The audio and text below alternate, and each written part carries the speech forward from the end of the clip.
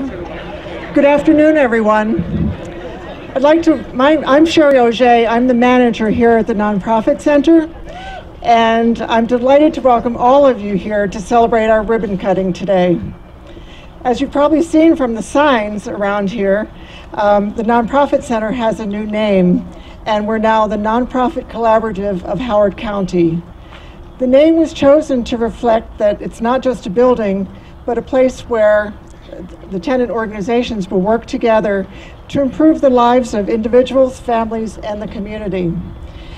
The spirit of collaboration here didn't start, though, with the opening of this building, but was essential to the success of the entire project. Today, we'll be hearing from and about some of the people who worked together to get us from concept to reality. So first, we'll hear from Alan Kittleman, who supported this center even before he was elected as county executive and has continued to do so. Thank you, Sherry. Thank you very much. Thank you, Sherry. Wow. Before I make a couple remarks, I want to acknowledge some folks, and I know that John Weinstein will be acknowledging some other folks, some local folks. So we do have Heather Campbell is here on behalf of Senator Cardin. Come over here, Heather, because I know you have something from the senator. Why don't you go ahead and let you go that first. This is such an incredible honor. I never, ever get to go first anywhere, anytime, so thank you so much. I'm honored to be here on behalf of Senator Cardin, just to say congratulations to the Association of Community Services, to Howard County, on this wonderful collaboration, which really is going to make such a difference for the nonprofits who are here, to be able to collaborate, work together, and really expand the reach of their services. So on behalf of the Senator, Sherry. Yes, Sherry, you want to come on forward? All right, so Sherry, this is presented in honor of the grand opening of the NonProfit Center, and it's signed Senator Ben Cardin. Thank you very much. Thank you.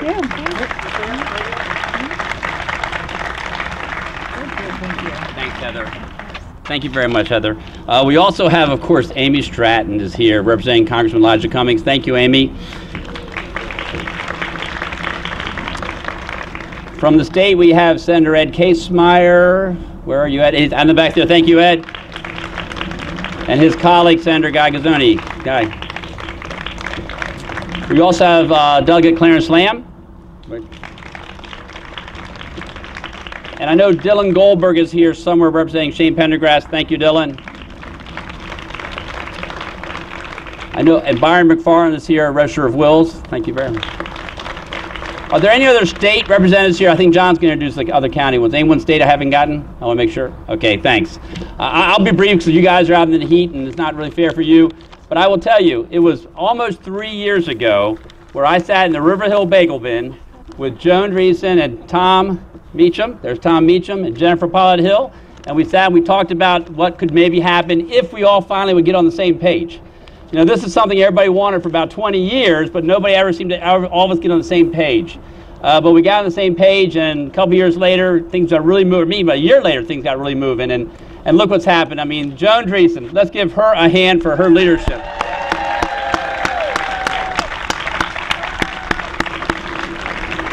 I was just telling Joan that her vision is happening right now with the collaborative, but her vision got even bigger. Because of what she has done, because of her leadership, we are going to have a community resources campus right here. We're going to have the Department of Social Services here, the Community Action Council here, the Department of Community Resources and Services, the Community Action Council. They're all going to be in this one location so that people can get all the service they need in one location. Have a bus stop here, Jen Terraza. There's a bus stop here.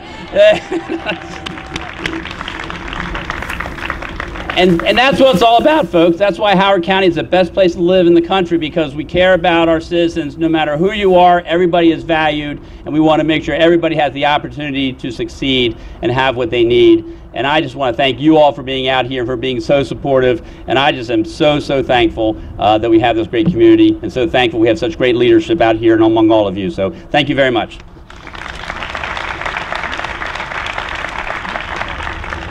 Thank you, Alan. The Howard County Council also played a key role in ensuring the needed funding would be available for this project. I now invite Chair John Weinstein up to say a few words on behalf of the council. Thank you very much. You're welcome. Good afternoon, everybody.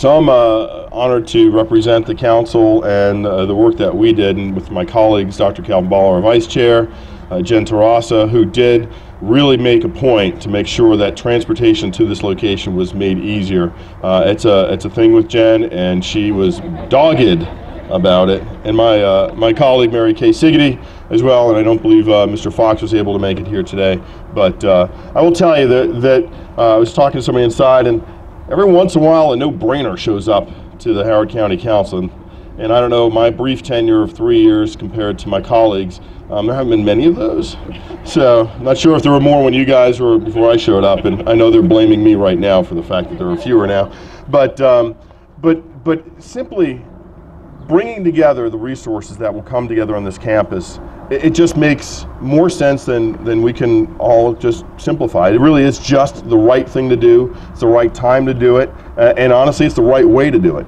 I look out and I see representatives from all these different organizations, and we are blessed in this county to have amazing nonprofits. Just superb individuals running good causes and delivering great services to people who need them. And often we forget in Howard County how great things are, that there are folks who do need help.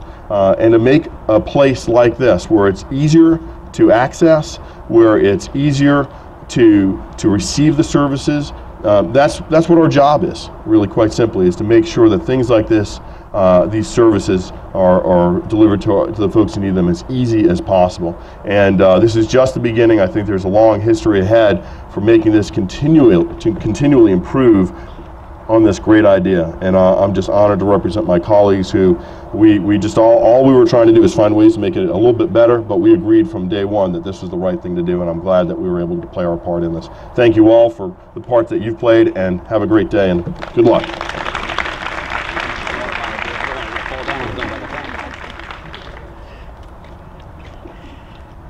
So while there were many people who have been involved at various times in different aspects of the nonprofit collaborative, one person in particular has been in the thick of it since the very beginning.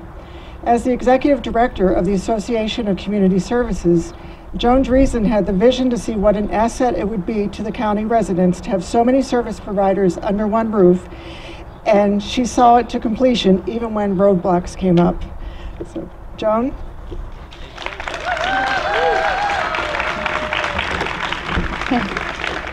Thank you. I must say I feel truly privileged to have led this journey that created the Nonprofit Collaborative. As many of you know, this was not the first attempt. In the late 1990s, a very serious effort was undertaken by John Geist, I think John is out in the audience here, of ACS, and Barbara Lawson of the Columbia Foundation, and we learned from their experience.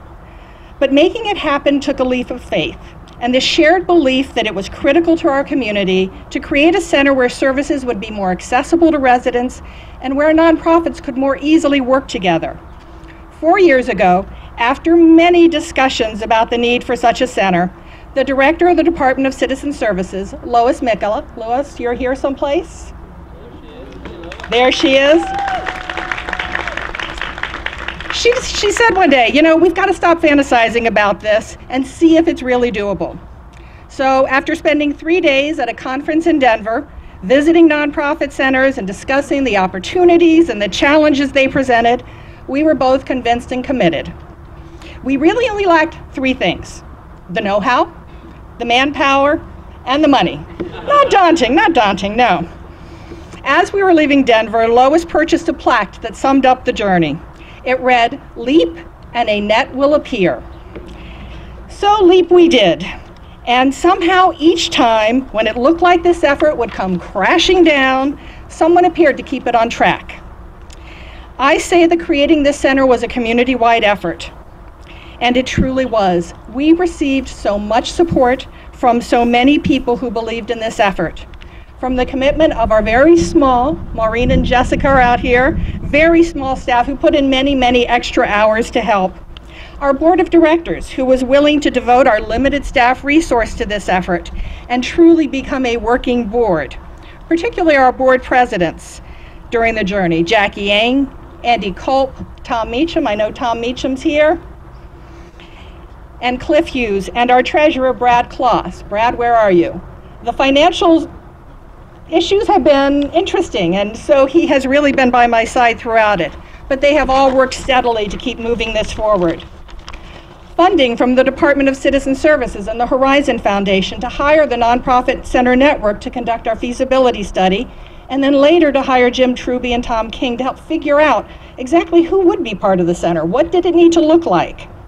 A planning committee that guided our work for the first 2 years that included Lois, Nikki Highsmith-Vernick from the Horizon Foundation, Beverly White Seals from the Community Foundation, Sandy Monk from United Way, Larry Tweel from EDA, and Karen Butler from the Department of Social Services. Abby Glassberg, our real estate broker, and I know Abby's here. She spent countless hours investigating properties, I can't tell you how many we looked at, and negotiating on our behalf. The law firm of Kearney, Keelahan, Bennett, Bresler, and Schur that reviewed leases and helped us to develop our agreements. And I know that Kevin's here, I know Tom's here. Mike Couch. Mike, you're out there someplace. Executive Director of Making Change and an ACS board member who stepped in for me when I needed to take a leave of absence. It was not a convenient time, but he did what it took to keep things moving. Jen Pollitt-Hill, Executive Director of HopeWorks, one of our largest tenants. Jen saw the vision for this center from the very beginning and helped others to see it as well. She has been a tireless advocate. Thank you, Jen. Our county executive, Alan Kittleman, who has been committed to the center since the summer before he was elected, that day in the bagel bin. He and his staff, David Lee, Sandy Schrader, Diane Wilson, and Lonnie Robbins, have been tremendously supportive as we explored properties and worked to secure the necessary funding. Our county council, thank you all. They worked to guarantee 10 years of support for the center. It gave people the security, the organizations the security to feel like they could locate here, so thank you. The Collard Foundation that very generously provided the funding to outfit our lovely multifunctional training facility and reception area where all that lovely food is. Thank you to Greg Collard and his foundation. Cynthia Lynch. Cynthia, are you out here someplace? Cynthia deserves a round of applause. Cynthia is head of project management for the Housing Commission. She provided the know-how to develop this building into the center that you see today. For almost a year, there was rarely a day that went by that we did not exchange multiple texts and phone calls. She is really a dynamo, and I could not have done this without her. All of the nonprofit tenants, our new neighbors, who are making this a community and not just an office building. Sherry Auger, who joined the ACS staff as the center manager in March. Sherry's organizational skills, creativity, naturally friendly personality, and calm demeanor have made her the perfect person to manage the center and to help it to become a hub for our nonprofit community and for all of our residents in need. And of special note at this point are the contributions of the late Tom Carbo, former director of the Howard County Housing Commission. When the commission split off from the Department of Housing and Community Development in December of 2015, I knocked on Tom's door to see if the commission might be interested in becoming not just a tenant, but the master tenant. His partnership provided not only the financial backing needed to lease this lovely building, but the expertise to help develop it into a space that could meet the needs of our 14 nonprofits and their clients. Tom was a great colleague, a great friend, and a great partner. We miss him tremendously. It took all of these people and many, many more. There are far too many to mention in, well, it was supposed to be 2 minutes, but I know I went over.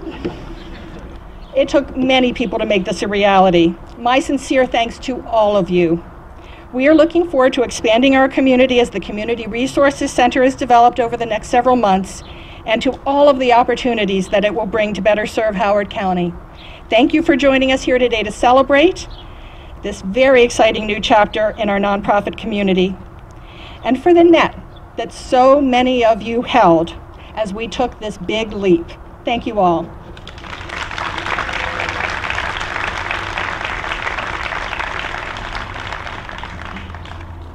Thank you, Joan.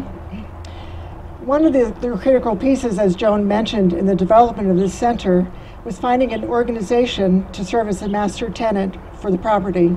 The Howard County Housing Commission took on that role. Carol McPhee, Chair of the Housing Commission Board, will now speak on behalf of the Commission.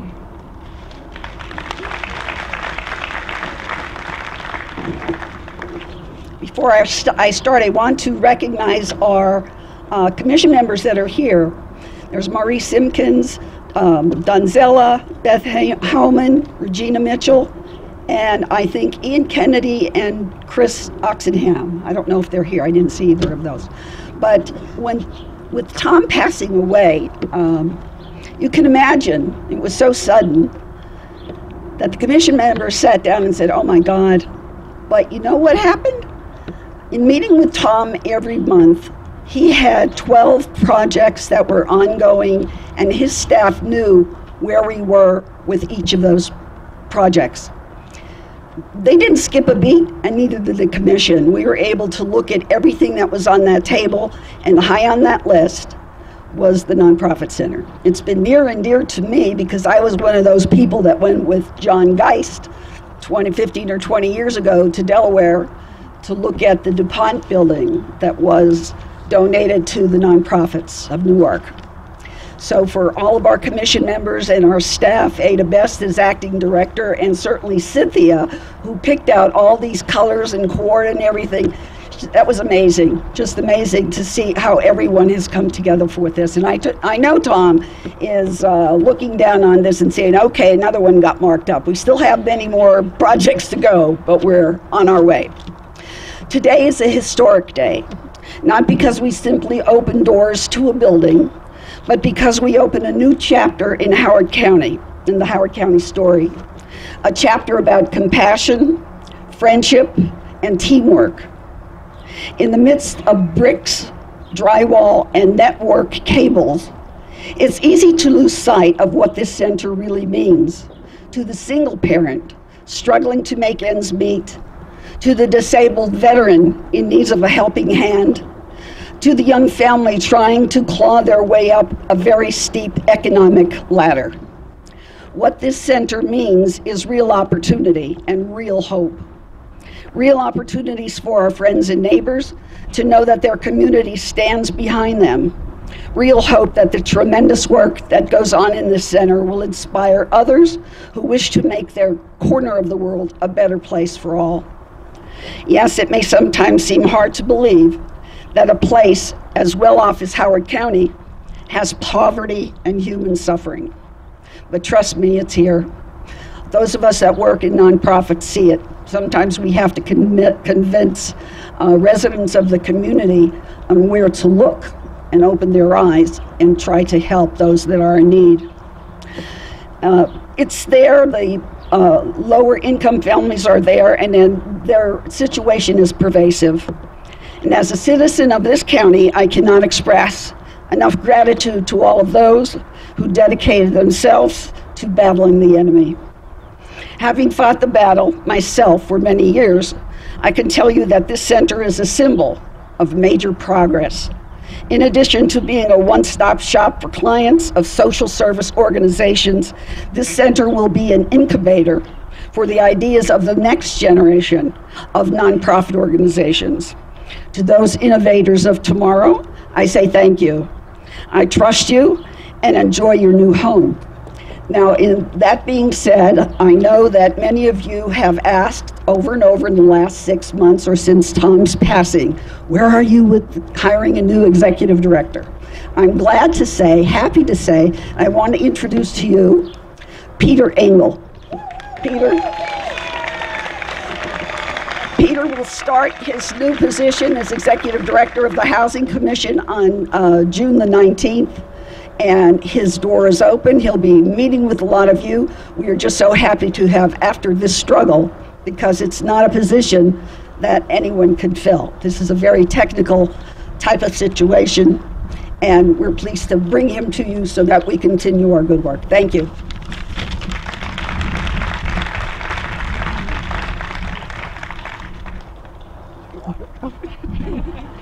Thank you, Carol. As Joan mentioned, of the 14 organizations housed here, HopeWorks has the largest number of staff members. So I'd like to invite Jennifer Pollitt-Hill, HopeWorks Executive Director, to come talk about what it means to be a part of this collaborative.